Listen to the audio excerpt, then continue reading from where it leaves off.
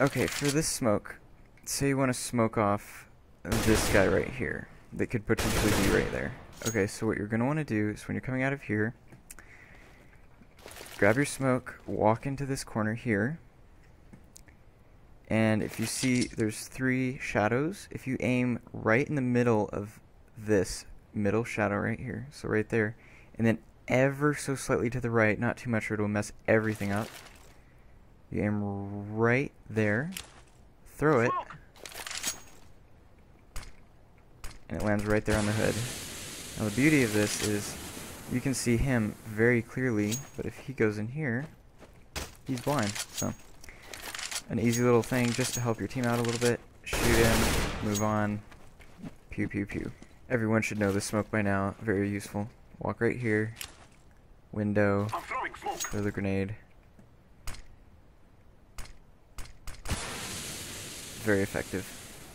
Okay, for this smoke, to smoke off long A from CT, what you're going to want to do to get the best results is to grab a smoke grenade, obviously. You're going to want to stand in this corner here, aim along this right here at the upper wire, right there, and then what you're going to want to do is run with the grenade out till your crosshair goes right alongside with that. See that arch, how it ends right there? You're going to want to let go right there. So here we go. I'm throwing smoke. And as you can see here, that is about as perfect as you can get it. It isn't 100% perfect. You can still count legs here and a little bit here, as you can see right in there. But other than that, it's about as perfect as you can ask for. If the enemy team is holding you down at A doors, a very easy way to smoke this area off and get him out of there is to that bounce, to grab a smoke grenade, take the light, go down to the first wire, throw it, and the only real disadvantage to this is it does take a little while for the smoke to eventually pop. A very easy way to smoke off Xbox, if you want to push cat, from T-spawn is go right up here into the corner, grab your smoke. The awning, or whatever you want to call it right here, you want to aim just ever so slightly to the right of that, just a hair, and then right at the corner of the building up top. And then what you're going to want to do is run it down to here. So when you're at the bottom wire, you're going to want to let go, but while you're running. So here you go. Smoke. And then what that does is it'll bounce off there, go down there, and with a fairly impressive amount of precision, most of the time, it'll land on Xbox and you can push up cat.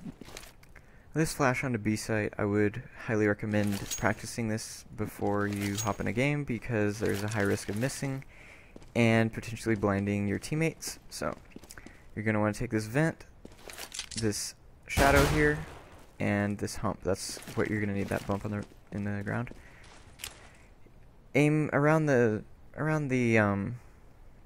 shadow right there, go over vent, right over the shadow, and let go, and it pops right up and over. And as you can see, that's like really excellent for people that are here. Here doesn't really do anything, but especially like up here when they're shooting here, and here, all these places get popped really hard by that.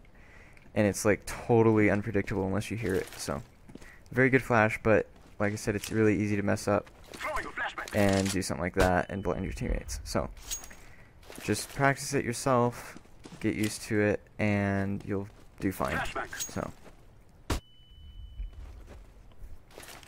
a really useful pop flash onto A site. Run it up here, hit it off that, it'll bounce up, pop right there. If you have an opper waiting for you right here, as you can see, it pops right there. It's almost undetectable unless they're watching for it, especially if they're scoped in. They pretty much will not see it, and it's very effective.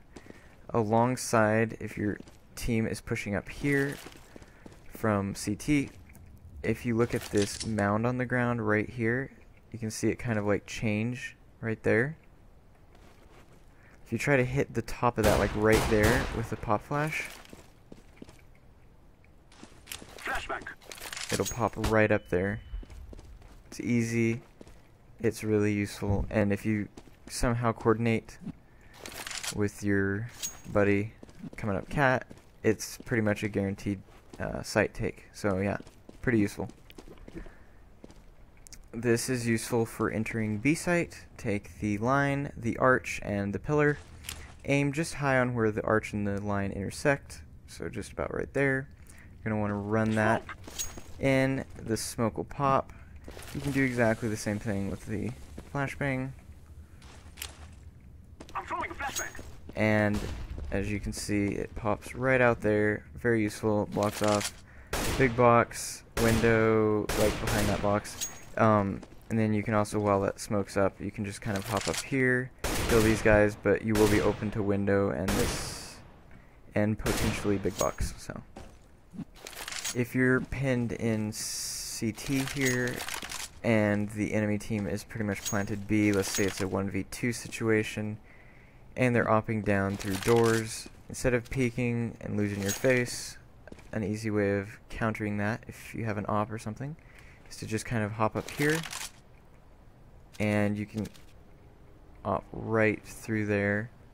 If you keep peeking over, you'll find him, and you can wallbang him. If it pretty much needs to be a headshot though, because it loses some of its damage going through there, but very useful. I've used it quite a few times. A useful way to get up onto Xbox, just hit the corner here, crouch jump, and you're pretty much up. Guaranteed way of doing that is just back up into the corner, aim at the corner of the Xbox, just jump up, and you're up. This last tip here is for those of you that don't know about the extra crouch jump that you can get. It's a high crouch jump. So you have your normal crouch jump where you jump and then crouch to get over that, but it won't work on this. You have to jump from this box here and do that same thing. But something a lot of people don't know is if you crouch and then jump, so like crouch jump, you'll get it, but I wasn't close enough. You can get it. So if you crouch just ever so slightly before you jump, I did it too long there, then you can hop up on stuff like this. It's just ever so slightly higher. You know, normally you don't need to do that. Like, this will work fine, and so will this. If you want to jump right up here, you have to do the crouch and then jump. You need to kind of try it on your own, kind of get a feel for it, but it's pretty easy once you understand it. So I hope these tips and tricks helped you out on this map. Let me know in the comments section if you would like to see more. In the future I could do like part 2 or, you know, like different maps or something. So let me know your thoughts, and my name is Jaws of Fire, and I'll catch you in the next video.